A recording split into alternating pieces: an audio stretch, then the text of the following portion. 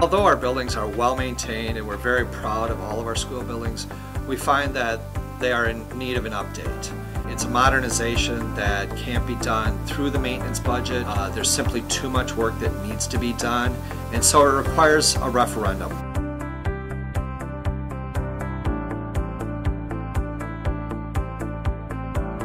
We want this building to be the Baraboo High School for many decades to come. All we need to do is say, how do we invest in the parts of it that are outdated to make this a real 21st century modern and up-to-date high school? It's a safety issue. I've had some students that have fallen backwards with bars across their chest. There's benches right behind them. There's other students doing exercises right behind them. It's very close proximity. Being fair to our students, that space needs to take place so that they're safe and they have a place where they can learn. We're never just one class per period, especially in a block schedule.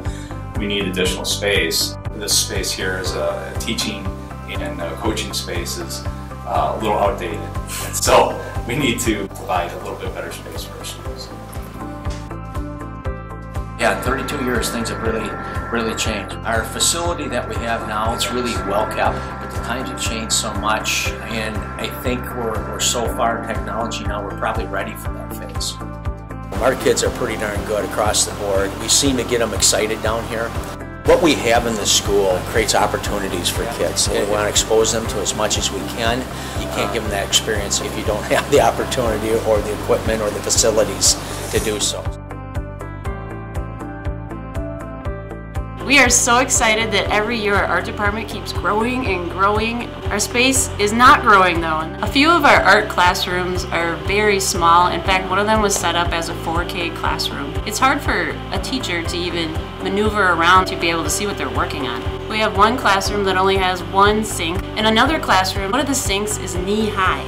In our department, art covers not only hands-on molding and sculpting and painting, but also designing products, graphic design. Art education is part of making a well-rounded student and in making them career-ready. Family Consumer Sciences was originally called Home Economics. Our enrollment over the years has increased significantly.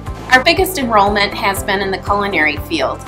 We use the kitchen at the high school every hour of the day, and then we also rent space down at the Civic Center. We need to bus the kids there. It would be really nice to have the commercial kitchen on site because it would allow students to better prepare for those career pathways. It's a growing field that we need to provide experiences for our students so that they gain the necessary job skills.